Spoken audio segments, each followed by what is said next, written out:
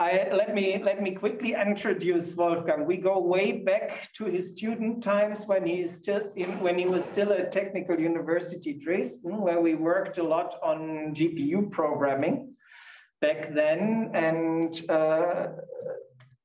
Wolfgang did his diploma here in Dresden, near in Dresden, and then went to NVIDIA, going to industry and working with them. And then he decided to go back at one point to actually being a scientist, and did his master in computer science again at UCLA. So he does have a diploma and a master, and then stayed at UCLA and also did his PhD. And in both of these parts of his work, it was already on autonomous systems and drones. And at the same time, or in parallel, he started having a career with Amazon Robotics, and later on also with BitCraze in Sweden. And now Wolfgang has gone almost full circle. Now he's located in Berlin, and he is now an independent junior group leader financed by the Eminöter program. So he can decide where to go with his junior group, and he's going to tell us a bit on what he's doing right now. And I'm very happy. We have seen each other last time 10 years ago, something like this. I'm very happy to see you again. Welcome. All right. Thank you very much for inviting me. It's a great pleasure to be back. And you can also sit down. No, I actually prefer standing up. And yeah, I have fond memories of Misha, who actually led me into research. So it's great to still doing research and maybe doing it together again in the future. Today, I want to talk a little bit about the past and the future, in particular, my work on motion coordination for multi-rotor teams. And so my work is mostly motivated by very far-reaching applications in search and rescue, Industry 4.0, and collaborative construction, where the idea is that you have autonomous vehicles such as drones or other kinds of robots that help you work on these applications where you have many robots working together, potentially in fairly small environments. And one can imagine that for such applications, maybe the most fundamental building block is just moving from A to B, a bunch of robots. And so it turns out that this is actually pretty difficult, even from a computer science perspective.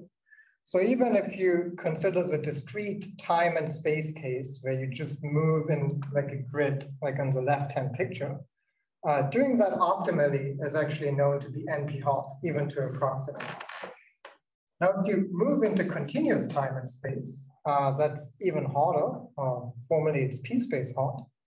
But if we have actual physical robots, then it's becoming more interesting because we also have to consider higher order derivatives and also interactions. And what I mean by interactions, I will explain in a little bit, but it's relevant for many applications, including drones and manipulation. And to my knowledge, we don't really know the formal complexity of that. So today I want to present kind of 3 different lines of work I have done in that area. And I guess we are a few people here, so if you want, you can kind of keep it interactive and you can ask questions as we go. And if it takes too long, I will just have areas where I can cut it through that.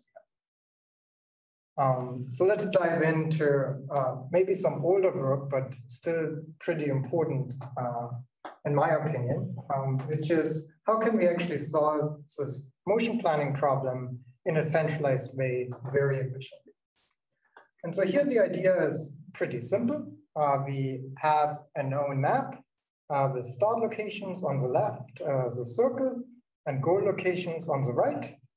And we have some robot model, of course. And our goal is to find some smooth trajectories and also a goal assignment that helps us to navigate such that we avoid obstacles with the fixed environment, but also with the other graphs. And so now here comes the part where interaction is actually really exciting. So if you have multiple robots, then they can fly very easily in the horizontal, very close to each other. But if you fly on top of each other, you get aerodynamic effects. And those effects are pretty difficult to predict. And what people do typically is having very large safety distances in the vertical. And so the model that we proposed here is based on some older kind of wind tunnel style experiment that seem to indicate that if we use those axis-aligned ellipsoids, where the vertical length is much longer than the horizontal length, then that is a reasonable collision model to avoid this problem. And so the idea for motion planning now combines techniques from different domains. So first, we will talk about discrete planning for multiple agents in that case. And then the output will be something that's kind of annoying to execute on real physical robots. And then the second step, we will talk about continuous post-processing. How do we actually make it smooth so that we can execute it on real robots nicely? So let's start with the discrete planning stage. So first, our input is some sort of environment description that we maybe obtained through sensing or other methods. And in this little example, we just have two robots with like a cylinder in the middle, and they have to swap places. Now, the first thing you have to do whenever you want to do something in the discrete world is you have to discretize the space. And so what we do here is we use a probabilistic method, which is called probabilistic roadmap, or PRM, which can generate the roadmap. However, PRM typically creates those graphs that are very, very dense, which is not good for planning. So instead, we use an algorithm that's known as sparse, which basically uses graph theory to keep just important edges and vertices, while also keeping approximation guarantees on the solution quality that your graph can give you. And an example is shown on the lower right-hand corner. Now, once you have this graph, technically that would be sufficient to plan for a single agent on the roadmap. But if you have multiple agents, there's an additional challenge. And that challenge is that you have to consider the interactions.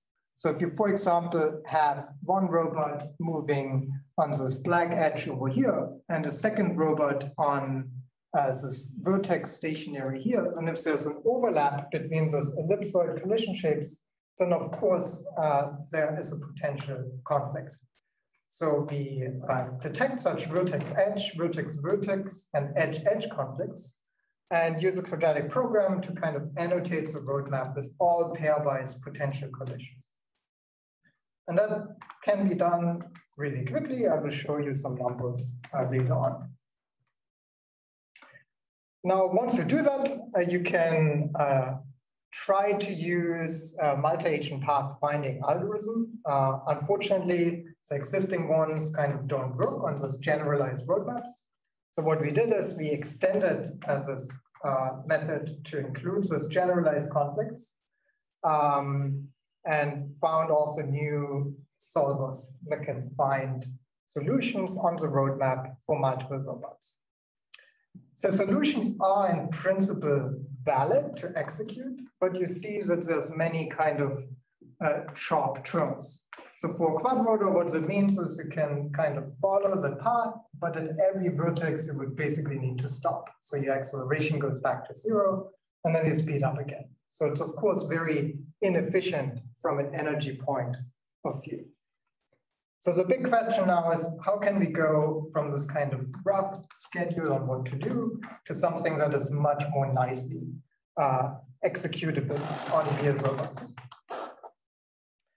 And so for that, we use an idea from optimization. And to explain it a little bit, we have here 3 robots and 4 time steps. So that's like a 2D plane and an XY coordinate system. And the 3 robots are red, green, and blue. And so the first time step here is just highlighted.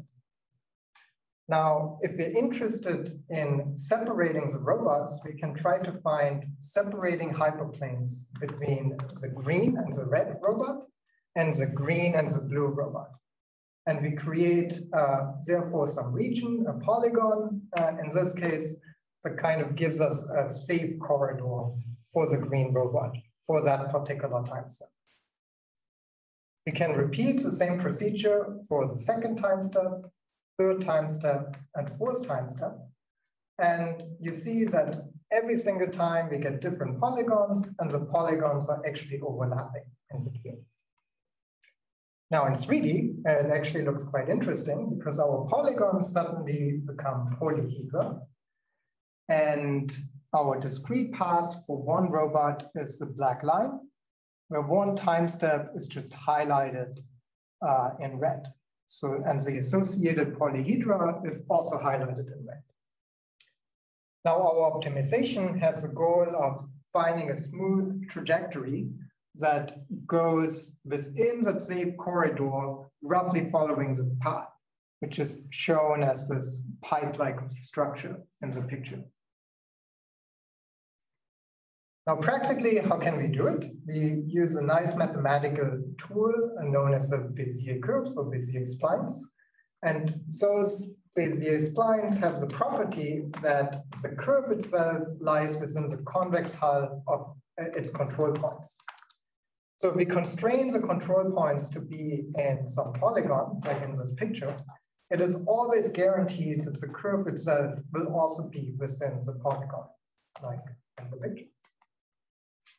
And so that's basically what we do. We do a trajectory optimization where we minimize a notion of energy for our multirotors, subject to the constraint for time steps that we stay within our polyhedra.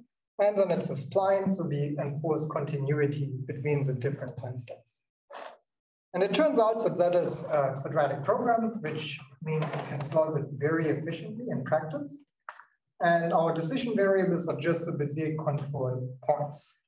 And all of them are distributed per robot, which means we can run it in parallel. And so if we do that, for this little running example, what we get here, we get this nice, smooth trajectories where hopefully no robots collide. Now, it also turns out that this is pretty efficient. Just to give you an example, we have here 32 robots. Generating the roadmap takes 50 seconds. Finding the conflict annotation, less than 1 second. Finding a discrete solution, less than 1 second. And doing the refinement, less than 30 seconds. So in total, we have less than 2 minutes. And we also did another example with 200 robots just to show you scalability, and it's still less than 10 minutes. So it is scaling really, really well. And to put it in perspective, is that good or bad? I mean, it's sometimes hard to tell, but the previous state of the art was, so that was a publication in, I think, 2017 or 2018. The previous was 5 years earlier, and they had no obstacles. They tried to do it for 16 robots, couldn't do it, had to use symmetry to just plan for 8, and that took 20 minutes. So just to show you that was a big deal, and it's a pretty good result. Now, of course, it would be only fun if it actually works, and it does. So here's an example with 32 robots that are actually flying. Those robots are really, really tiny. So they fit in the palm of my hand. And you can see that they get very close to obstacles, very close to each other, but they're not crashing. And then the second part of the videos that you see is a heterogeneous extension. So a little bit later, we looked at how can we do the planning also for teams with different size drones and also ground robots. That works really well. And then we also looked at how to combine it with machine learning. And I will talk about that just in the next part. So that's basically all I wanted to say about classic AI. So if anybody has questions, I can take it now, and then we go into more. I would have an imminent question.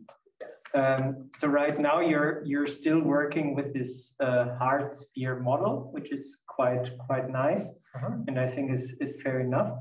One thing with the Bézier approach that was for me fascinating is the optimization is basically done per drone, and only the collision part is basically pre-computed. So you have an almost embarrassingly parallel problem here, which is really nice. However, if you would like to have global optimization of all drones that might be usable for some given application, that approach would probably fail because you only have local optimization with the Bézier curves within one of these cubes, and you have actually minimized interaction in some sense. So am I already asking questions to the next part of the talk, or a little bit? But it's a very exciting topic for me. So it's true that the optimization is distributed. However, the discrete plan is actually centralized, and it also is bounded suboptimal. So that means as a user, you can say, I want an optimal solution within a bound of, let's say, 1.5, and the planner will give you that. Guaranteed. However, the downside is it only works on the roadmap. So if you did a bad job generating your roadmap, then maybe you miss the true optimal solution that only exists in the continuous space. So in this work, we cannot guarantee the kind of end-to-end bounded suboptimality, but it's something I'm currently working on to get closer to that, and I will also talk a little bit towards the end of the talk. I was sending emails to Michael Hecht, one of our junior group leaders, and I hope he has joined by now. Otherwise, he's on the premise, but I'm not sure if he's in. You might want to talk to him. That's his name. Excellent. Justin has raised his hand. Justin. Yes. Hi there. Hi. Nice talk so far. Enjoying it. I'm wondering if you or anyone else in the literature or in that field are considering sort of animal collective motion analogies. So there's a large field of research called collective animal motion that looks at the navigational mechanisms that allow flocks of birds and schools of fish to move very quickly in very close proximity to each other and execute all kinds of turns and changes in polarization of the group and things like that. It seems like there would be lots of interesting insights that could be gained by trying to bring that perspective into some of the work that you're doing. Is anybody looking at things like that? Yes, excellent question. So there's, of course, many people who look at the more bio-inspired perspective. And the way I view it is that it's kind of a top-down versus a bottom-up approach. So if you, for the bio-inspired idea, you take kind of the top-down approach, you see how solutions work, maybe in nature or by running simulations. And then see what maybe should the individual control law, so to speak, what should it be for each robot to create the same behavior? Now, and that's typically known as swarm robotics, and there's like a lot of researchers working on this. What I mostly work on is more the bottom-up approach, where the idea is that you mostly take ideas from a single robot research and try to scale it up so that it still works for multi-robot systems. And I think both of the research directions are important, and ideally at some point we meet in the middle. Right now we're kind of two different groups, I would say, unfortunately. But occasionally we have, workshops and conferences and also talk to each other.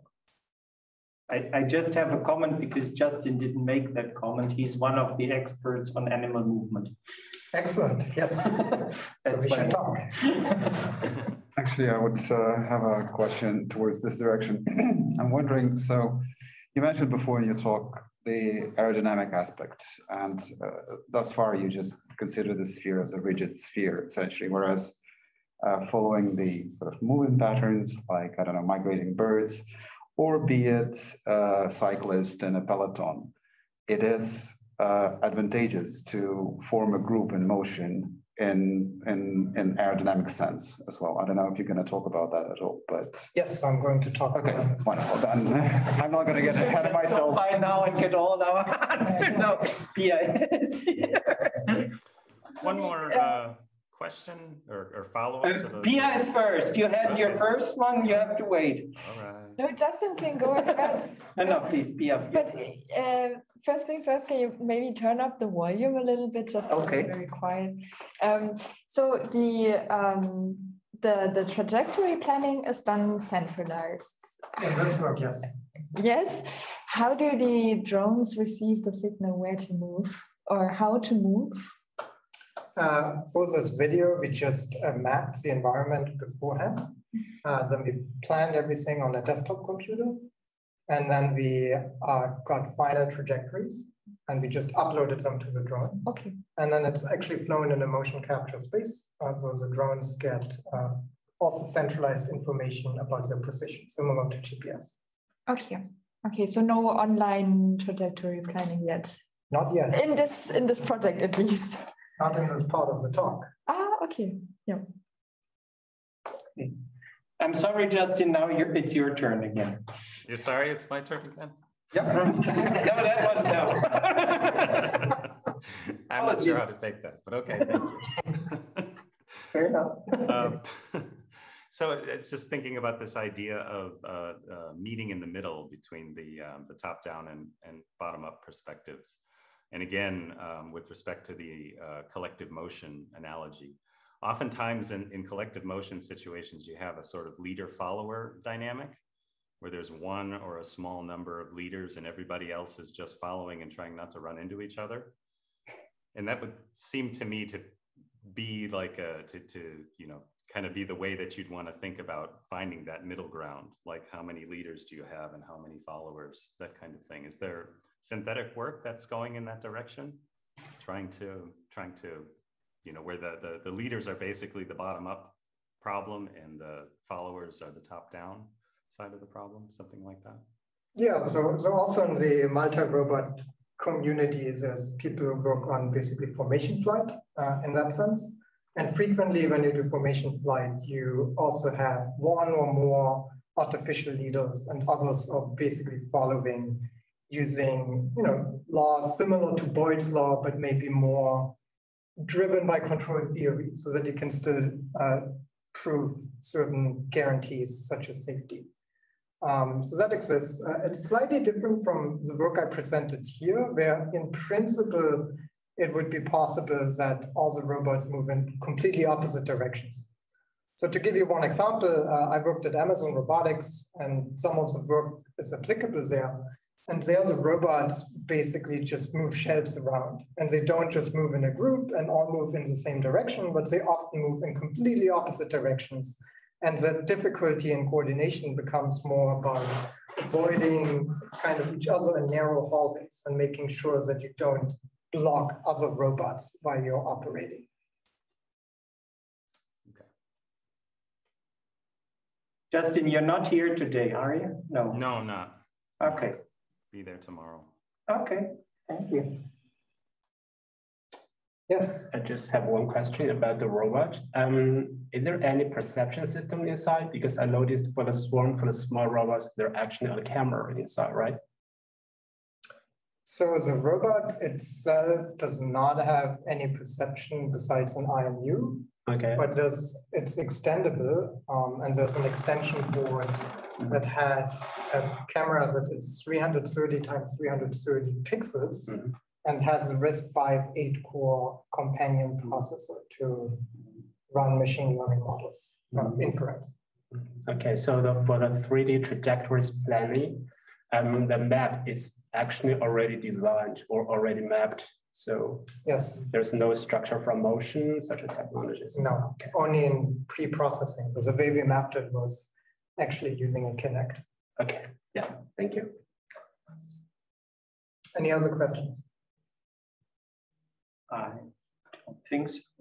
Okay, let's dive into maybe machine learning. Everybody has always talked about that. Not sure. Not us. Maybe it will change. Okay, so one thing that's interesting, because we kind of talked about the centralized and decentralized already, is that centralized planners produces really beautiful trajectories and plans that are typically complete, often optimal or bounded suboptimal, but they're kind of impractical because they require you to already know everything up front, but typically you do not know everything up front, right? And just to give you an example, here's the video again. As a decentralized planners also kind of work, but often robots just get lost behind.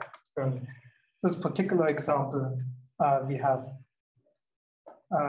like some robots that got stuck here in some sort of a live lock situation. So the question is, can we kind of combine those two worlds in an intelligent way? And so the idea is pretty simple. We first take our centralized planner that I just demonstrated to you, generate a lot of cool examples, maybe for a week or so. Then we extract out of those central plans just local observations, so we can have different sort of observation radii, for example, or encode whatever we want to encode, no matter what we want. And then we just train it using imitation learning. And then hopefully the result is good enough and works, right? So that idea is pretty simple, has been around for at least 10 years and sounds cool, but has many downsides. And today I want to talk about how to do it and avoid those downsides. But first, to just put it visually, the way it works, we just generate a lot of those examples. You just see some cases here. And then we extract those kind of local observations, which means we just kind of sample at the resulting trajectories, certain points in time, and encode our local observation. And then the question is, how can we do it such that it's safe? Because typically when we have machine learning models and we get some policy out, we put it on our robots, and then we kind of have to hope that it works. And we will never really know if it will work or not, right? Like there might be some new data point that we haven't really trained on, and it just doesn't work.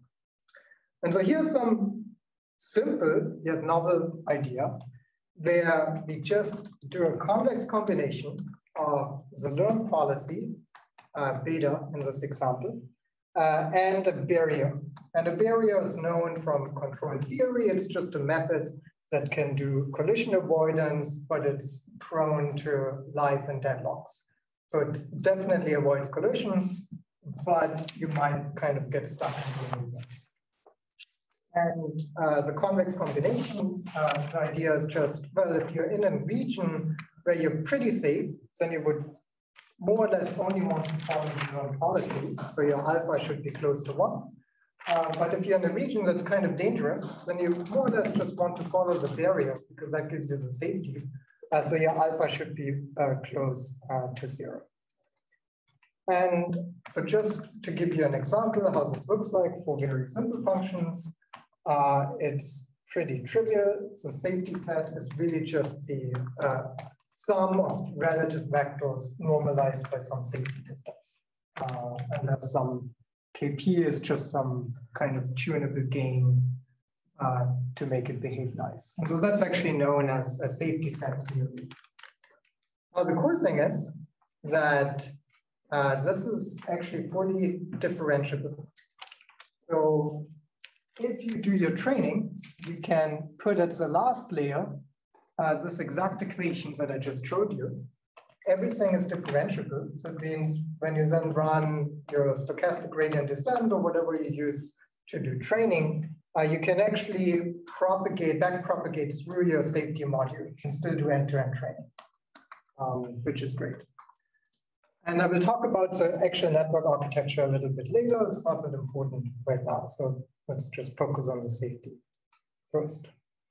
And so in this example, we just kind of did that. And we actually compared to a baseline, which is known as ORCA, which is one of the things that might be more coming from the animal-inspired world. So it's a very simple kind of control law that helps you avoid collisions. And we can see that even with fairly limited amounts of data, we really quickly outperform our baseline.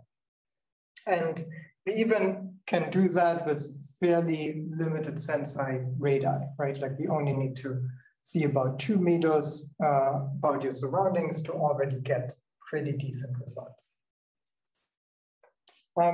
We can actually also deploy that to the same robots, and it might look boring, but it actually runs all on board. And to just tell you a little bit how challenging that is, look at the specs of our microcontroller. We have 168 megahertz and 192 kilobyte of RAM, and we just run inference on that thing without a lot of coding tricks, actually at 40 hertz to evaluate it in real time. And the other cool thing is that this seemingly simple method actually automatically transforms our centralized policy to a distributed policy, which so far in the theory community is not even known how you would do it, maybe manually, or if it's even possible for certain cases. If I give you a centralized policy, I want to know, can I convert that to a distributed policy? We don't really know, right? So it's a big open problem, and so the data-driven method here can help us do that. And we also made it safe by just this fairly little trick of combining control theory with machine learning in like the last layer. Okay, so now let's do something a little bit more, I would say, spooky. So let's say we don't just have a team of robots that all work together, but we have 2 teams of robots. And let's think about something nice like robot soccer.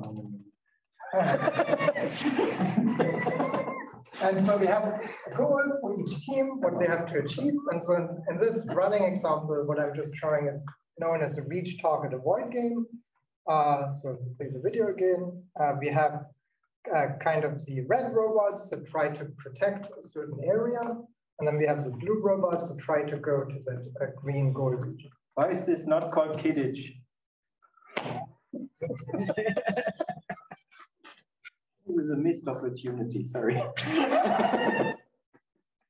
And so before I explain maybe what might be a copyright violation. Sorry. Before I explain how we kind of tackle this case, I want to give some brief background. Maybe you know it already, but so we rely on a technique called multirotor research, which is well known in, I guess, physics and computer science. And it has a bunch of steps. So first, we do a simulation step. So we start at our start state. We pick some action that we want to explore. Then we transition to the next state. That gives us some maybe estimate of the reward by running even longer simulations. And that gives us an estimated value of the lead node. And then based on that, we just propagate it up. And the next time we just repeat. And that means that every single node, we will know how good of a node it is. And then we have nice mathematical tools for trade-off between exploration and exploitation, which is always a problem in search.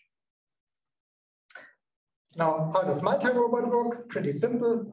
You just view it as a game where you have multiple actions to pick. So first to pick for the first robot, then you pick for the second robot, third robot, and so on. And then you get a new state after you picked all actions that is just a joint state of all the robots. And so what you might also know is AlphaZero, that was like big in the news a couple of years ago for beating the world champion in Go. And they basically used a method that is combined multirotor research with machine learning. And they just trained 2 networks. The first one is the kind of policy networks that picks the action. And the second one is the value networks that predicts how good a certain node might be. And so the idea here is more or less the same. So what we do in this work is that we first have a decentralized learner that has very limited computation. and that can generate some samples of interest. And that is, by the way, just a Monte-Carlo tree search at the end. And now we have an expert, which is centralized, also a Monte-Carlo tree search, that we give much more computation, and that uses those kind of initial states of interest that the learner produced to give us more high quality demonstrations of what we should have done in this case. And then once we have all this nice data, we can again train some neural networks, and we can repeat, and we use those two networks similar to AlphaZero to kind of speed up our Monte-Carlo tree search and make it much more efficient. So far, so easy. Now, one big problem with this baseline is that it kind of works like in Go on discrete spaces. So you have discrete states, discrete actions. But in robots, we have continuous states and continuous actions. And so what we did is that we extended this method to handle this particular case. And we do that by learning a probability distribution for the actions. We use just a Gaussian, but you could use any kind of autoencoder if you wanted to. It's much more data hungry. And then everything else is more or less like AlphaZero. With some tricks, but I won't get into it here. And so the way it looks like is, again, very simple. We have this expert, which is now this Monte-Carlo tree search as shown on the left. So it's all kind of in one joint state space where we have some input and compute a good output. And then we have the learner, where we now, instead of having one Monte-Carlo tree search, we have for each robot, so 5 Monte-Carlo tree searches that run in a distributed way, and only consider the other robots that are within, again, our sensing radius. And in both cases, we use neural networks to speed up the search to make it more feasible. And then we applied it to that game that I presented at the beginning, and we compared it to a baseline that is based on control theory and is almost optimal, but not quite. Like they use kind of greedy assignment followed by an optimal solution, but because the assignment is greedy, the overall solution is not optimal. And so maybe because of that, it's not surprising that we managed to outperform it pretty quickly for both teams. And we also applied it on real robots. Now this time it doesn't really run on board, unfortunately. So here we run it in a distributed fashion on a desktop computer, which just runs the Monte-Carlo tree search, one process for each drone, and then sends the resulting commands. But it's like a normal computer can do it for the whole team of 5 robots in real time. And then we did those fun little demos for our process. Now what's cool here is that it's pretty fast. So just on a desktop, we get those results for pretty difficult game theoretic problems. It's also safe again, and here's the trick is the Monte-Carlo tree search, because we actually don't let our neural network decide what to do. We let the Monte-Carlo tree search decide what to do, and the neural network just acts as a heuristic where to search. And it actually also turns out that the method itself is pretty generic, and we applied it to many different scenarios, including kind of motion planning and different kinds of dynamics and so on.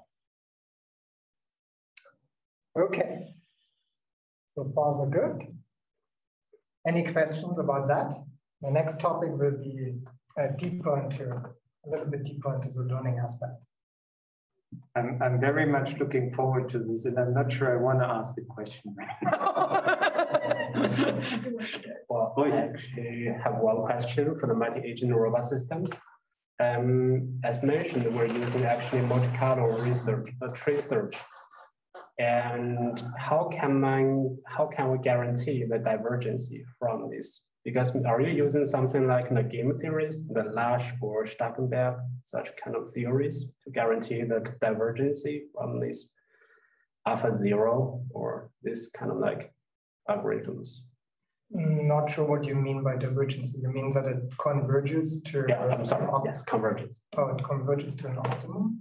So for Monte Carlo tree search, it has been shown that it will converge to the optimum, but the convergence rate is up in the air because the search space is so high. So if you would run it forever, it would eventually converge to the optimal result. Now, of course, we just ended early, and how close you are when you ended early to the optimal results, that's an open problem.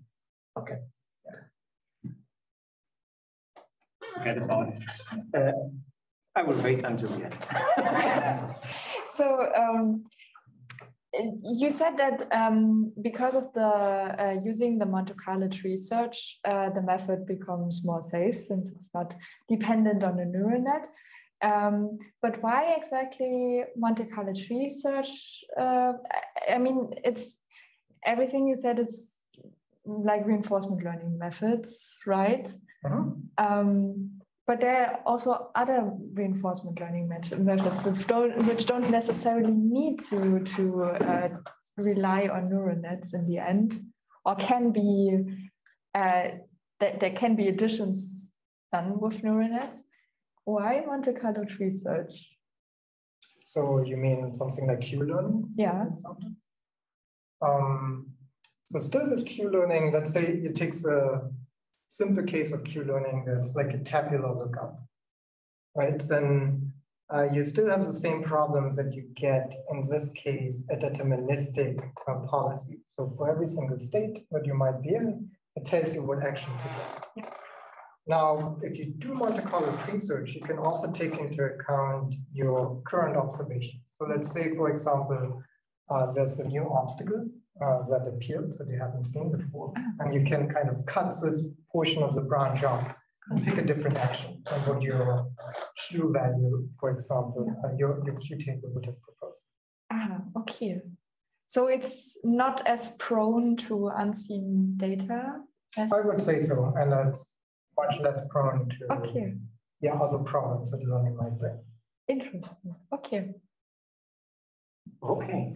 I'm so interested in going on, and I still have to keep my questions to the end. So. Maybe the last one is most intense. So it'll be interesting. Anyway, we have some time afterwards.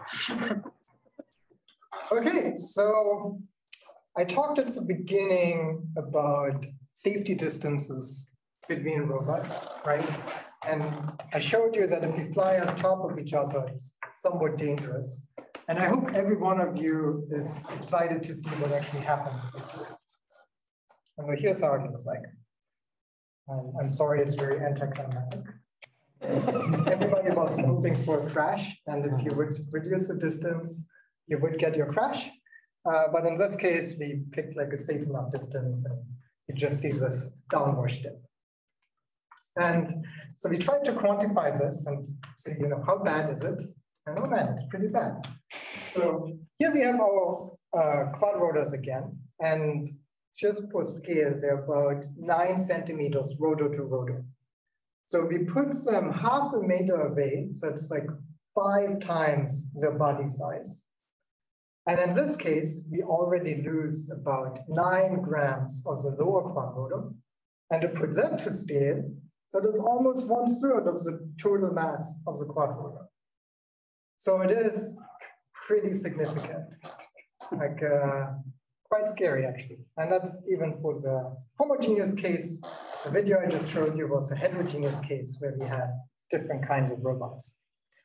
And so it actually turns out nobody really looked at it. There were some people who looked at single rotors, what happens. There were some people who looked at one quad rotor, putting in the wind tunnel and see what happens, but not really multiple multirotors and not really heterogeneous teams of different kind of size robots.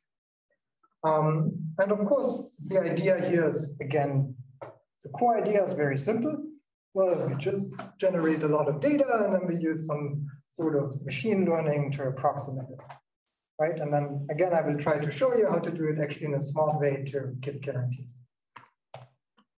Okay, so let's dive a little bit into robot dynamics. Actually, a quad rotor is super simple. It's just a rigid body in 3D space where you can act on the forces on where your rotors are.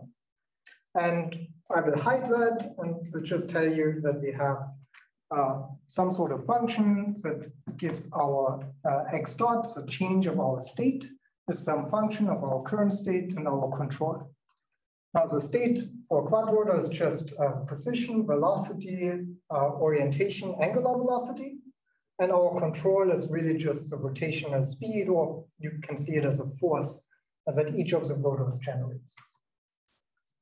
Now, what happens if you put another robot nearby, then there's some additional term, which we call residual dynamics, that we haven't accounted for.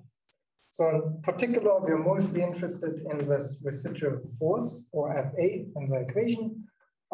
There can be also interest in the residual torque, or tau A. However, in our experiments, it has been shown to kind of be very minor. So it's okay to not look at it, at least for the talk.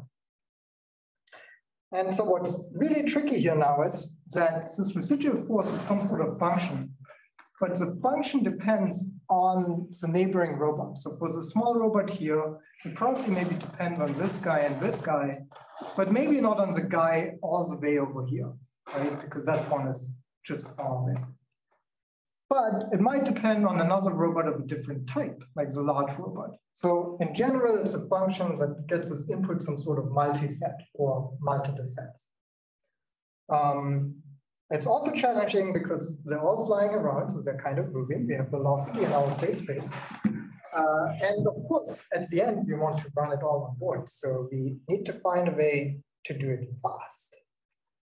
And so before I dive into how to do it, let's do another background on so-called deep sets. They are somewhat old, like about 4 years old, but not that well known yet. And the idea is as follows. Let's assume we have some permutation invariant function that gets us input in x, and you want to approximate it. Then the key idea here is that we just have to learn two functions. So the first function, the inner function, learns some representation of each element in either a higher or a lower dimensional state space. Then we superposition all of those elements in this hidden state using a simple sum, and then we aggregate the result of the hidden state to our output. So pretty simple. To give you an example, if our set is a picture, pretty low resolution, so now our nice inner function could just transform the picture to the actual number representation. Then the superposition would actually add them. And then our outer function would be just the identity function that returns our result. Now, what's cool about deep sets is that they actually are quite some improvement over traditional methods that people use, which are typically convolutional neural networks. And those networks require that you somehow discretize your state space. So you could, for example, generate like a 3D voxel map and then say, oh, in this voxel, there's a neighboring robot. But then it becomes really, really large and very inefficient for inference, not only to talk about training. So we can now operate with pretty small networks in continuous space, which is great. What's not so great is that it only works for the simple permutation invariant functions, but we have heterogeneous permutation invariant functions. So in particular, we have this one robot, like the last one over here. Then it has maybe two neighbors like of the same type, like two small green ones, and the yellow environment as another one.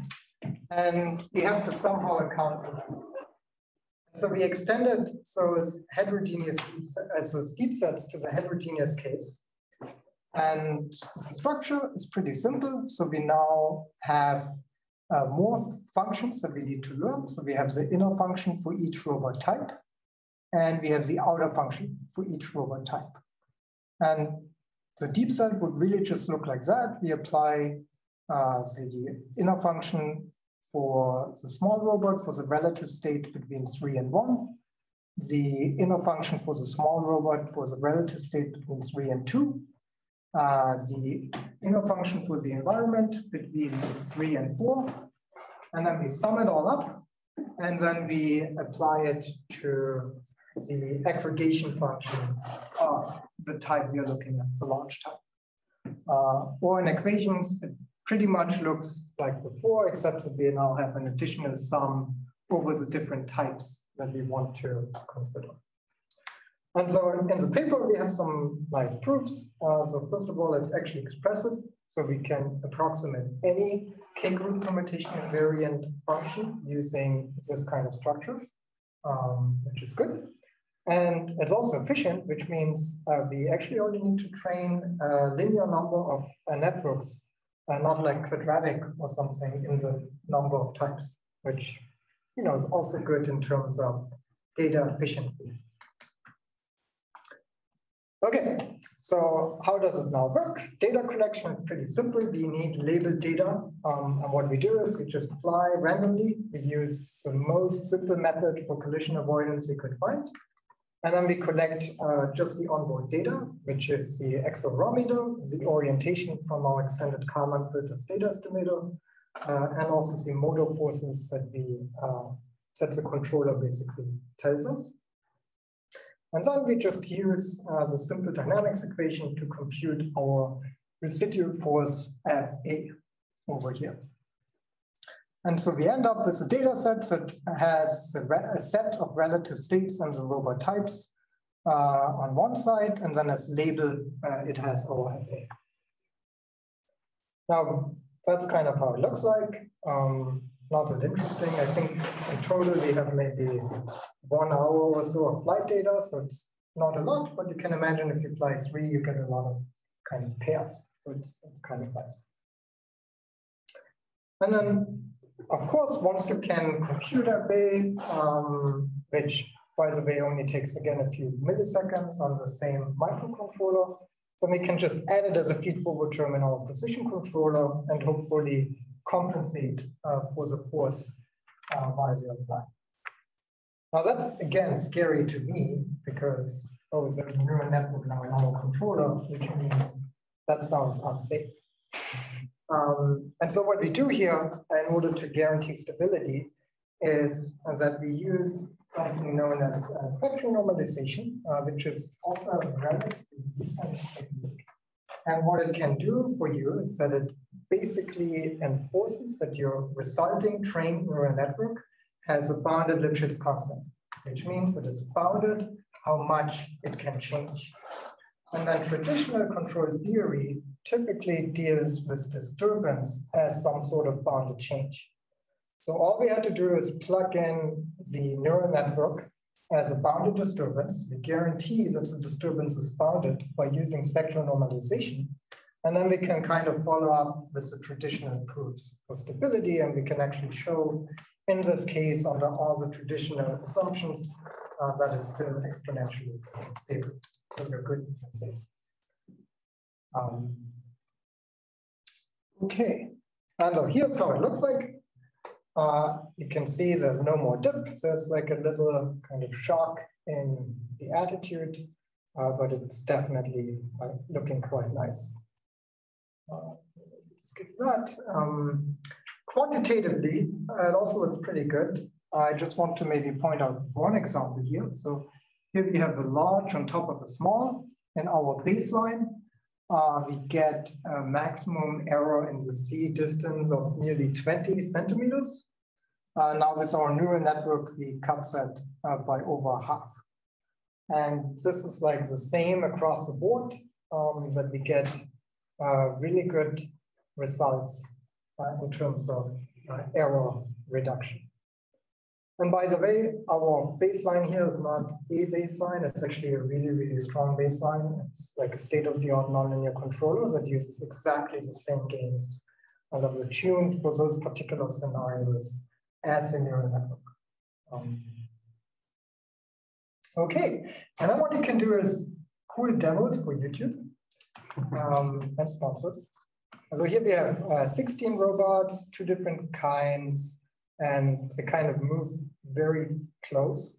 We tried to do the same thing with like the traditional controller, and it would simply crash. And quantitatively, the minimum Z distance here is, instead of 60 centimeters, now 24 centimeters. So it's significantly reduced, and we're mostly just limited by the thrust to weight ratio that our quadrotors have. Like if we would fly closer, we would need to put much better motors on it to actually actively compensate for the downwash. Now, of course, we also want to know how it looks like because we like pretty plots. And it's the first empirical model.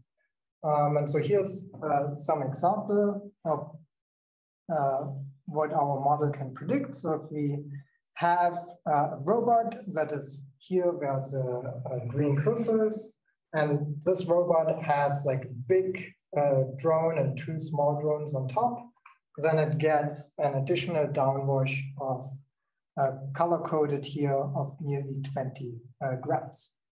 And so we can kind of look at those different plots and try to understand also maybe what is the physics behind it, because we still don't know how we would even model it from a physics perspective. Now, to go back to Misha's question, it would be cool if we would do optimal motion planning with like an accurate model. And so what we have done is to show that it's beneficial by developing a new motion planner that combines strength of sampling-based motion planning and optimization-based motion planning. It shows that we can achieve lower tracking error and no disturbance violation if we do the planning, but it has the downside that it's extremely slow. So I think even this like simple 2D example took maybe half an hour or so to compute. Which brings me to conclusion and outlook. So I think I just want to tell you two things, so I hope you get two things out of it. First of all, motion coordination is like maybe the most crucial thing we have to do, and we still don't really know how to do it. And it's really difficult because we have this continuous time and space basis. We have our dynamics of the robots, and we have interactions that are in particular difficult for multi-robots. And we can solve right now already very challenging instances of those sort of problems by providing still formal guarantees, by just basically combining ideas from different fields. And so what I've shown you today is a combination of what's often known as classic AI, like the search-based planning, optimization, machine learning, and also control theory. Now, that also means if you think back to kind of this motivating examples that I brought you at the beginning, this like search and rescue, Industry 4.0, collaborative construction, you're pretty much really far away from it, right? Like you're still just at the motion planning stage. And so in general, I think what lies ahead is how can we actually plan in high dimensional spaces under uncertainty with theoretical guarantees efficiently. And that's kind of the major scope of my research group at TU Berlin, which is the Intelligent Multi-Robot Coordination Lab.